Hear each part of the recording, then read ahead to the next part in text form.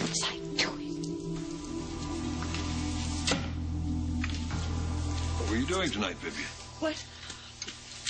Trying to set a record for the longest walk ever taken by a senior citizen? Just kidding. Yeah, I know. You were gone an awful long time. Was I? Well, yeah, I was, I guess. How was it?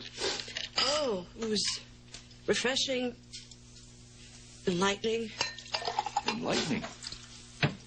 Yes, well, you see, Victor, I had a sudden realization tonight, and I hate to change plans midstream, but I absolutely have to. We are talking about Melanie. Yes, we are, and you're right.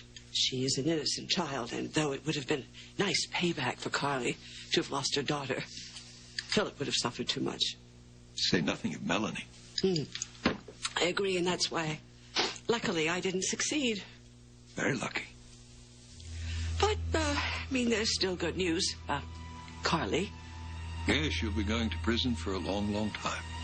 And she'll be haunted by the fact that her daughter hates her. Hey. Thank God. Take it easy. It's okay. It's all right. You talk to Daniel. He's so angry. I can't blame him. I mean, he doesn't understand why I kept it a secret. Neither does Melanie. They think I'm just this awful, devious person who screwed with their lives like I set out to do it on purpose. They just found out. Give them some time. Oh, it's not going to change the way they see it. All I wanted to do was to protect them, and I swear to you, I think I've lost them forever. No.